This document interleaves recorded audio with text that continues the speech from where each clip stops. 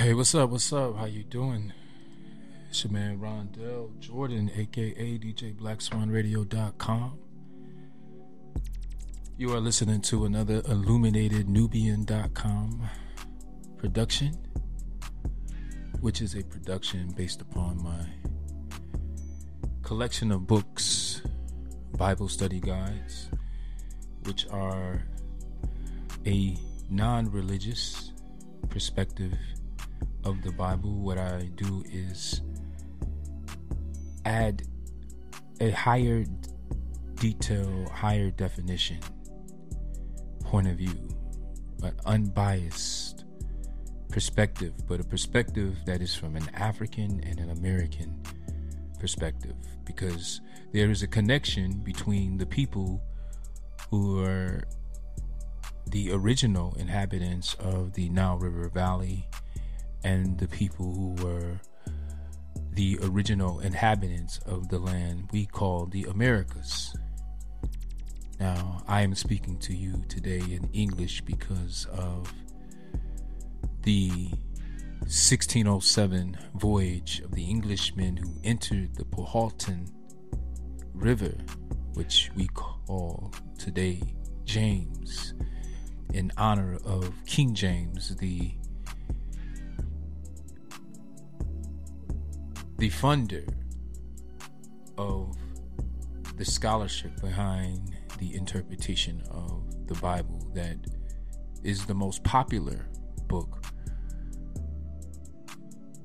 on our planet, which is the King James Bible, but the Bible. And I like to talk about this because I think exploring the Word of God gives us access to the real world of God. And me and a gentleman that I met at work here recently named Jeremiah, and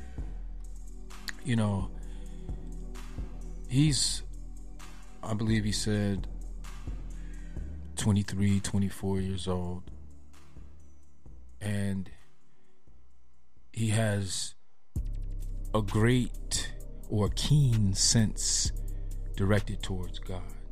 And we had a bunch of great conversations this week, which for me makes my job a pleasure, right? This is the type of interaction and the connections that I crave, right? And the young man is inspired by both the culture, the African culture, but also by God.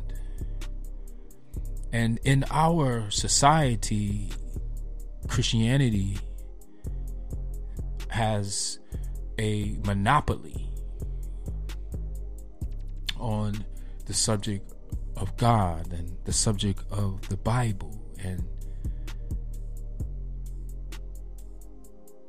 it is what it is. It's not something that I seek to change, other than to give greater perspective, to give a high definition understanding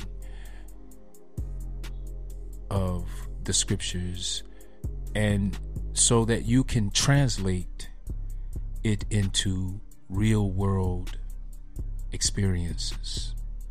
Because like I told the young man, that we begin our lives, our adulthoods, as believers, right? We have to believe what is being told to us by our parents, by teachers, by grandparents. And much of what makes us who we are is the traditions, things that have been passed down for generation and generation, which means that we have to go through our roots, right, in order to connect to our source, our origins.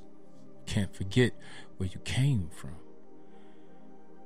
But also you have to recognize where you are and who you are as a result of what you came from. And then it is our duty to keep the lineage multiplying and prospering forward. And that is true, real world, eternal life.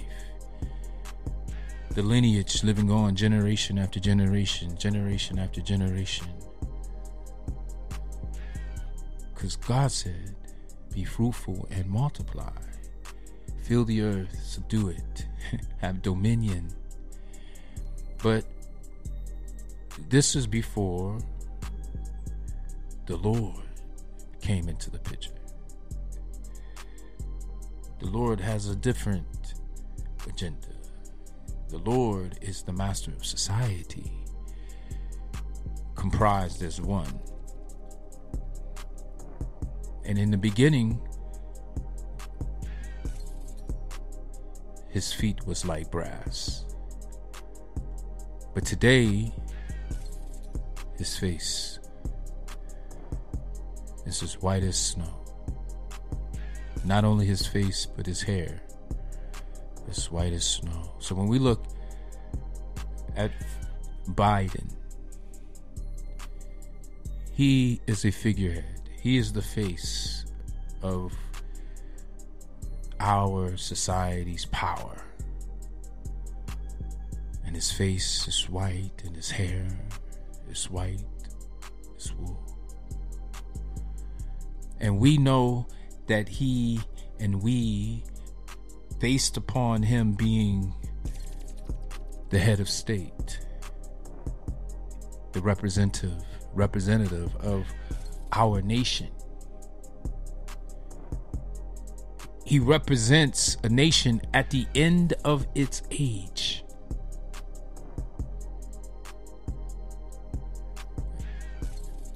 But the face of power.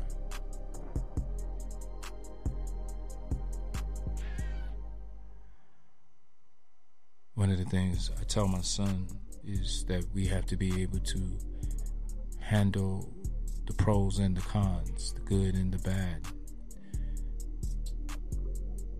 the good and the evil. I can tell you that the water beyond the garden is sweet and quenches your thirst. But if I don't tell you that there are lions and hyenas and vipers and vultures and crocodiles in the water, you may not make it to the water, and if you do, you may not make it back. Because your knowledge or lack of knowledge makes you unfit to be sovereign. But on the opposite hand, knowledge makes a man unfit to be a slave.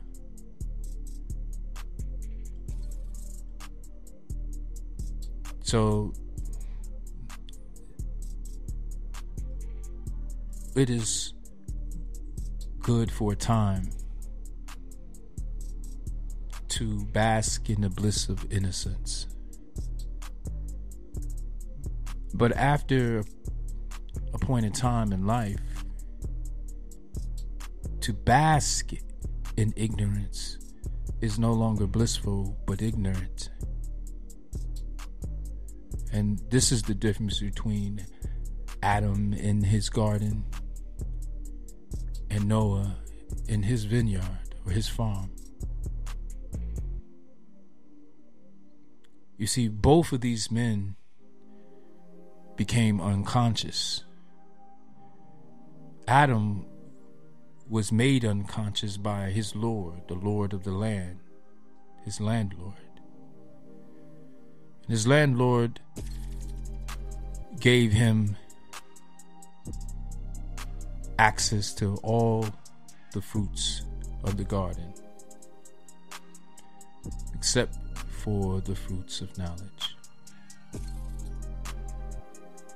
And in Genesis 3:22, the Lord confesses that knowledge makes man like gods, knowing good and evil. Lest he put out his hand and take also of the tree of life and eat of it and live forever. And so people think that living forever is one human being living without ever dying. And that is not natural. That concept is not of God. There's no evidence of it anywhere in the natural world. That is a concept of man, which is personified in the scriptures as the Lord, the Master. We use the English word Lord because it sounds better for master, just like the English word garden sounds better than plantation. Although Adam was resident labor who dwelt amongst trees and livestock, that is by definition a plantation, not a garden. Garden is a small piece of land for flowers and fruits. But once you start getting into livestock and you start getting into trees and you start getting into resident labor, that definition of garden is no longer applicable. But we use it in tradition. Just like when someone says that Adam bit the fruit as if that fruit was an apple, not knowing that that is an agent of discord from Zeus's daughter Iris or Eris, the goddess of discord. The Romans called her Discordia, the apple.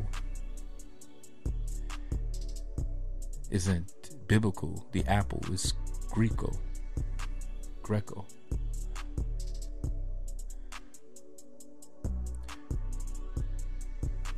There's so much to uncover. There's so much to discover. And this is the reason why I have committed myself to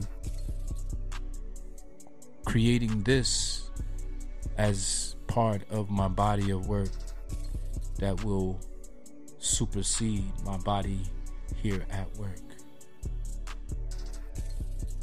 My body of work that points our minds towards God. But not only that, through our roots, our ancestry, the tree of knowledge, for the sake of the tree of life, that which sprouts from us, our offspring,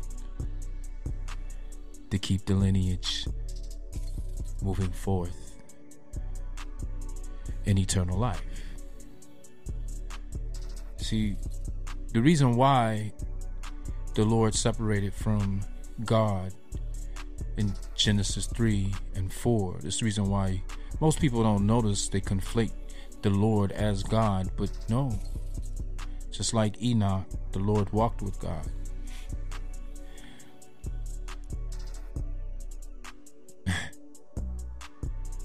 But man can stray from God, and the reason why is because what God had blessed in Genesis 1:28 and said, "Be fruitful and multiply," the Lord cursed. And Pi, which is